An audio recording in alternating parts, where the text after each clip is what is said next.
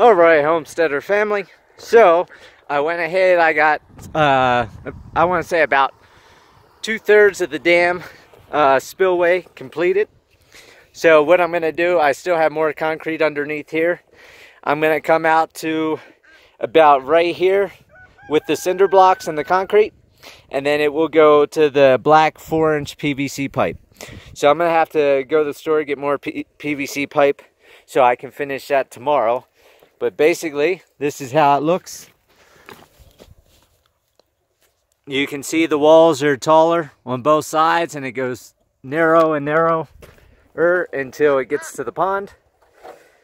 And then eventually, I'll go ahead and fill all these tubes with concrete.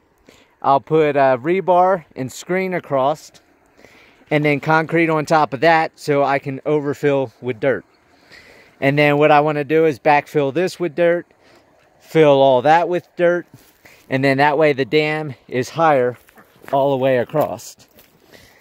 So once I do that, I fill that up, fill this side up, then all the water will come right in here. It'll come down, and I'll have 3 PVC 4-inch pipe next to each other, 3 in a row, and the 3 will go across.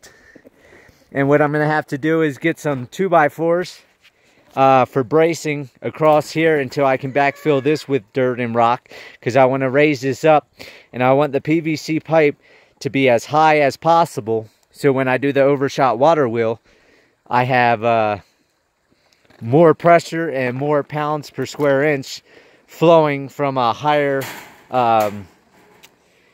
higher elevation than a lower elevation. Because if I took the water all the way down, it doesn't give me much pressure. But if I can keep it way up here at about 15, maybe 16 feet, that will do a lot for me. So just want to show you what I got done today. I'll be back over here tomorrow to do some more, and I'll talk to you guys later. Live happy, live free. That's the only way to be.